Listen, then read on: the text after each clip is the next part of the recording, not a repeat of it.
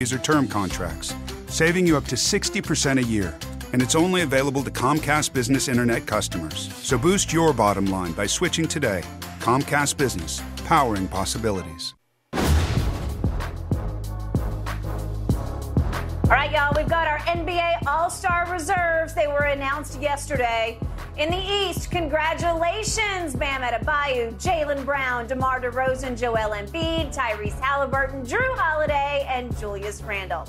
And in the West, it's Paul George, Shai Gilgeous-Alexander, Jaren Jackson Jr., Damian Lillard, Lauri Markkanen, Ja Morant, and Domantas Sabonis. Shannon, it's a great list, but there are some notable exclusions. Yes. What's your biggest problem with this? I've got two, Skip. There's nowhere in hell Jaren Jackson Jr. should have gone over Anthony Davis. I agree. Skip, and here's the thing. People are like, AD missed time. Do people realize that Jaren Jackson Jr. has only played 12 more minutes than Anthony Davis? So in other words, he's just missed as much time as Anthony Davis. And AD is averaging 10 more points, 5 more rebounds, shooting a higher percentage from the floor. He shouldn't have gone over, Jaren Jackson Jr. should not have gone over Anthony Davis.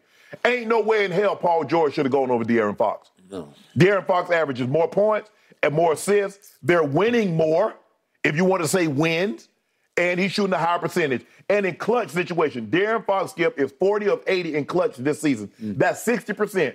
The next closest qualifier is Luka at 48%.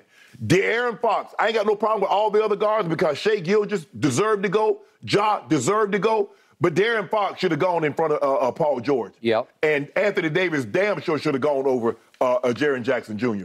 The East is kind of hard. James Harden missed too much time, Skip, in order for him to go. But in the West, De'Aaron Fox and Anthony Davis should have been on that team over Paul George and Jaren Jackson Jr.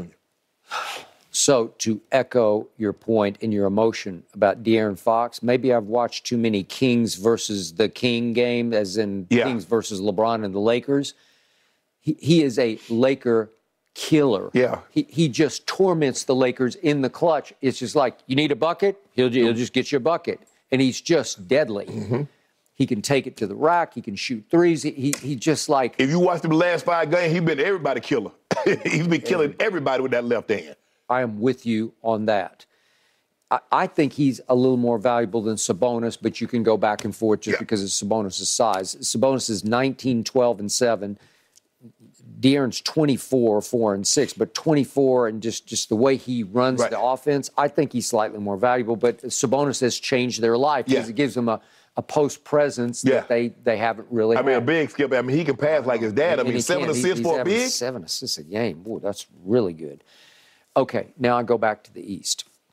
Again, I'm a Philly fan only because I picked the Sixers to win it all, win the East.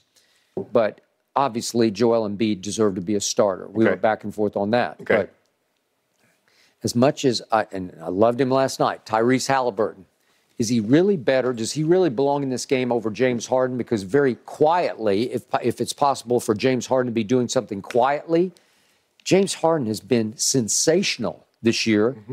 He would lead. He doesn't quite qualify, but he would lead the league in assists. So now it's Halliburton, but it's 11-10.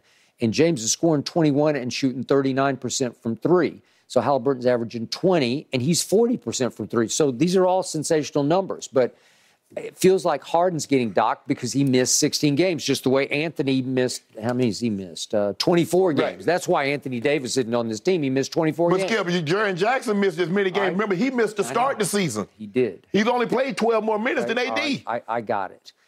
The point is, James Harden has turned his game completely upside down. He's turned himself into John Stockton, and all I know is their team has won 33 games and lost 17, and meanwhile the Pacers have fallen to 24 and now 29. Right. 24 and 29.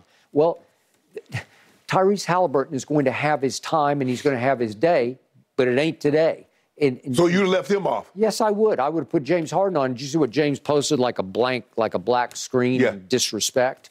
Well, it is disrespect. Right. So maybe it'll fuel him and motivate him because he's been obviously a perennial. I was kind of thinking that Aaron Gordon might get one of those spots, considering that the Mike Nuggets Malone are playing. was furious about that. Right. But Skip, I got no problem because I thought Sabonis or Markkanen should have started over Zion. Because, You talk about missed games, damn. Is he going to actually play in the Skip? Is he going to miss all these games and then play in the All-Star game? I don't know when Jen can tell us more when he's going to come back. Yeah. But, Skip, that's not going to be a good look. The man missed 30 games and then come play in the All-Star game. I mean, what? I don't know. I don't ever remember so many snubs that were legitimate snubs where I just had no doubt. I'm with you. Like, do I want to see Anthony Davis in the game over Jaren Jackson Jr.? Yes. Yes. Do I want to see about anybody right now over Paul George? Yeah, I do, because he just hadn't been that good. And the thing is, Skip, the guard play. I mean, you know, I believe De'Aaron Fox, but I'm not putting him in over Ja or Shea Gilgeous or Dame. I'm not, Skip, I'm not. I'm sorry. Yeah. But I do believe he should have gone over Paul George, and it's kind of like, Skip, Darius Garland got left off. He did. Vanderbilt University. Yeah. Boy, he was good last night. Yes. When Donovan, he just took the game over. He did. He is a little terror. Yeah, so they got some guys that got a legitimate gripe.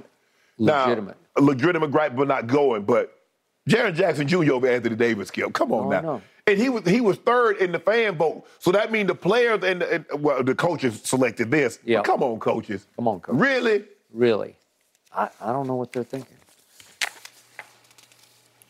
Well, Shannon, to answer your question about Zion, he's got more imaging on that hamstring in about a week. We should know more then, but it is healing right on schedule. So that's the good news. So another week. The All-Star game is in 2 weeks. Skip, how you bring him back, Skip? He's not playing before the All-Star game.